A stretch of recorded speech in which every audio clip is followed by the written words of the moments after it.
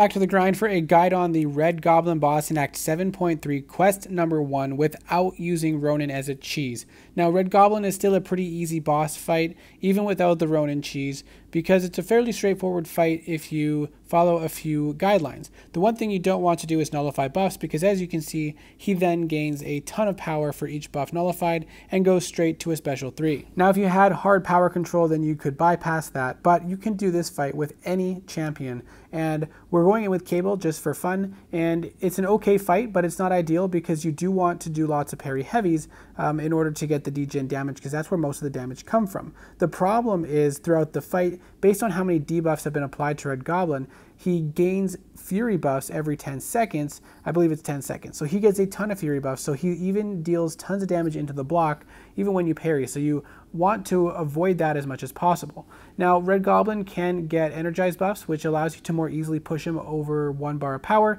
which allows you to bait out his special ones and counter that very easily. Also, when he throws a special attack, and for each dex that you trigger from his special attack, he'll get a burnout charge. And once he hits 10, he's going to be power locked. So we're going to see that right here. We dex for the 10th one. Now he's completely power locked, and every time you attack into him, you can trigger a passive degen. Unfortunately, they cannot stack, so you can only trigger it again once it ends, once that prior one ends. So you want to try to trigger it as many times as possible before the power lock ends. This also allows you to, in some situations, push him into the corner and spam heavy attacks while he's power locked, and that can be very useful depending on the champion that you're using.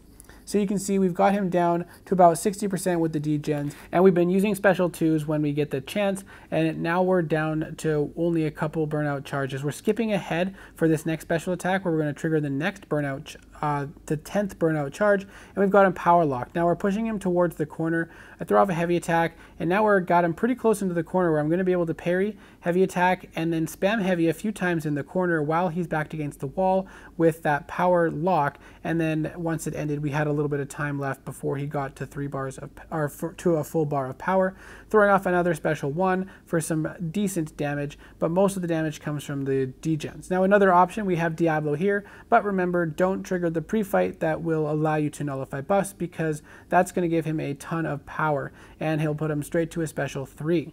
So we've built up now to our own special 3, and we're going to get some very potent poison debuffs. We're going to have 20 of them on him, and you're going to see him melt pretty quickly.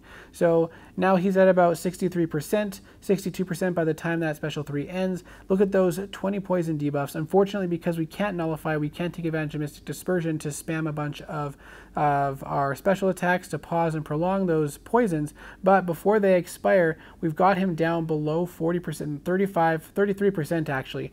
So that was a massive amount of damage that we did with that special 3 and all those poisons debuffs that we applied. And then other than that, it goes back to a pretty simple, straightforward fight where you bait out the easy special 1, push him to 10 burnout charges, and take advantage of the power lock and the degen that you can trigger from attacking him while he is power locked. It's a pretty straightforward fight, but it can take a little long depending on who you're using, but you can do this fight with anyone as long as you're not nullifying debuffs, and of course if you want the Ronan cheese, that's an option. Let me know what your thoughts are, and I hope to see you in the next video.